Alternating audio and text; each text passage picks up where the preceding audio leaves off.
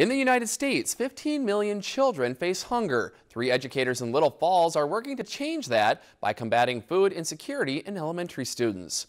The Flyer Pride Pack program was implemented 2 years ago to provide children who have been identified as at-risk or challenged by weekend hunger with a bag of food that is child-friendly, nutritious, non-perishable, and easy to make and eat. Each Pride Pack contains 5 entrees, 2 breakfasts, 2 snacks, and 1 fruit.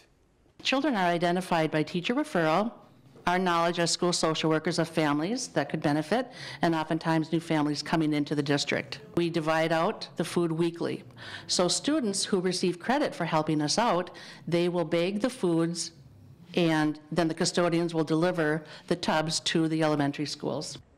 The bags are delivered during the students' lunch and recess in order to be private and confidential. Through grants, civic clubs, and individual donations, 2,094 Flyer Pride Packs were able to be distributed just last year. Hunger is a basic need for all children, and they are more able to attend to tasks, more alert if they're not hungry, and attendance is also improved.